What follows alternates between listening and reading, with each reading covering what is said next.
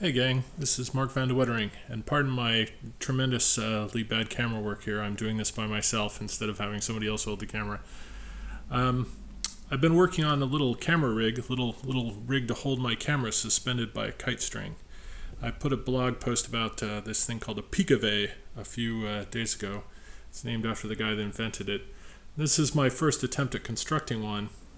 You can see the idea is that it's supposed to hold the camera relatively level as the thing pitches around. And it works okay except for two things. One is the camera itself is a little lopsided and off-center. But once you sort of adjust it, it seems to actually hold that position pretty well. I also need an extra washer right in here. You can't tell where these two wires cross. Two lines cross. There should be a washer that holds them in close proximity to another, and that I think is there mostly to keep it from twisting.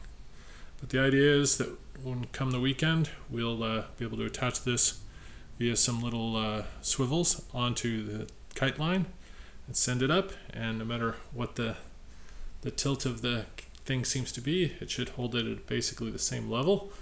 I suppose mathematically I could figure out why that would be, but you can see that as I whip this back and forth, it more or less stays in place. I may need to actually add a little counterweight to the camera to hold it level a little bit more, because the post where I've screwed it is not actually centered on the camera.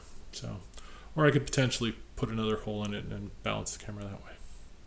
Anyway, that's my little craft project of the day. Hope you enjoyed it. Hopefully, after this weekend, I'll have some pictures of some park somewhere that'll show what you can do. Have a good one. Ciao for now.